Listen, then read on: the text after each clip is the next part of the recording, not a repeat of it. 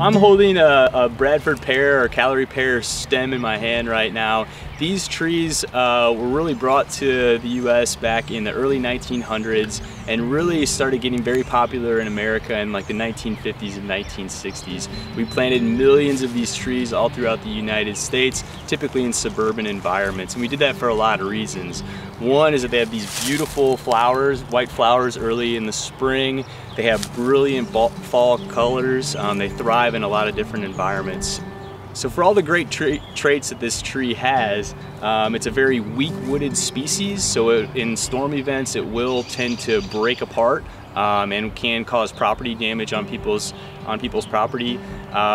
Through hybridization and seed distribution throughout the wild, it hybridizes and will take over native landscapes, particularly grasslands. You can look at these the flowers here. We've got white flowers, 5 petals.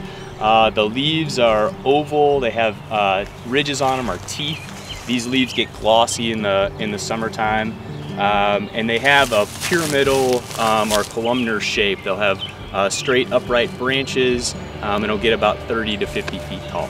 So the cultivated Bradford Pear or Callery Pear is a thornless species. Once it hybridizes and escapes cultivation and gets into kind of these wilder areas, it does develop pretty nasty thorns as well.